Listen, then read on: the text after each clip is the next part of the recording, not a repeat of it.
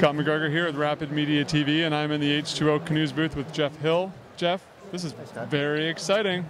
Yeah. It seems like every time I talk to you, there's something new to talk about. Yep, that's right. We got a brand new boat here, the Voyageur 17.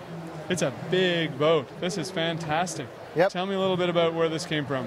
Yeah, it's purpose-specific boat. It's Skip Izon's design from Grand Bend, Ontario. And whitewater tripper for two, tandem. It's almost 17 feet long, 1611, 38 inches wide. As you can see the way we've outfitted this one, it's room for 4 barrels, 2 large airbags. You can have a third airbag in the center if you needed it. Outfitted, you know, it's appropriate is what it is. It's got all the features necessary for real whitewater. This is why we called it the Voyageur. The Voyageur, yep. Some of its key characteristics, which are skip characteristics and really attractive, good features of the boat. The plunge-resistant overhangs, bow and stern. They also shed a lot of water. We've got some tumble home at the paddling positions. Okay, so it narrows it up, get your hands over it nicer. The broad beam of the center and the width is great for storage and just security. It's nice to be able to get barrels in and out easily and not trying to shoehorn them in there. Yeah. Yep, no problem there, and it's rockered properly for turning. We've got 4 inches of rocker on the bow, 2.5 inches of rocker on the stern, so it's going to turn.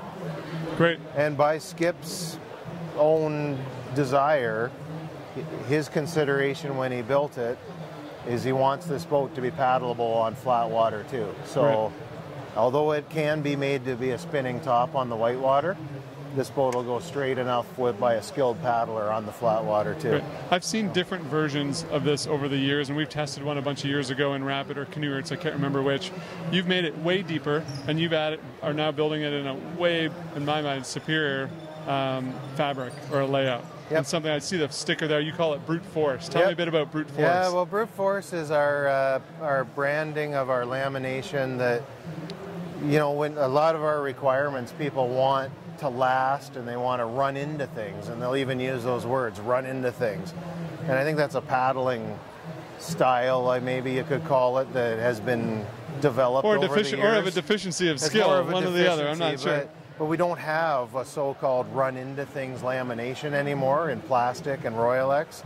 So our brute force lamination is characteristic of everything we can do with composites and resin to run into things and still expect standard durability.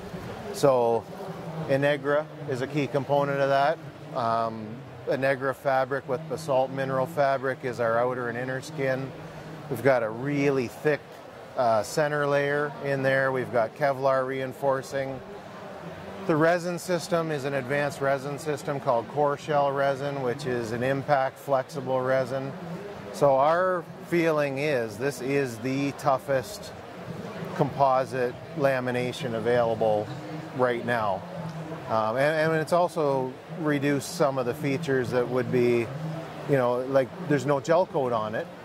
So there's no gel coat to crack, there's no gel coat to fix. What weight is not here in gel coat can be put back into the boat in structure. Right. So yeah, we're real happy with this one. I know that this one's fully outfitted with bags and straps and knee pads and the whole deal, but when you buy this from you directly, what would a boat like, what's your Voyageur 17 weigh? Everybody asks that question. How much does it weigh? Built-in brute force, the weight is exactly 60 pounds. Okay, and that is fully complete tripping canoe and very minimal additional weight for the outfitting. Right. Like probably 2-3 pounds is all you're adding to it. Right. Yep. Okay. Well, Jeff, this is pretty great. Can't wait till next year and find out what's cooking. Well, you never know. Yeah. All right. Thank you very much. Thanks, Scott. Scott McGregor here in the H2O booth for Rapid Media, hoping you paddle forever.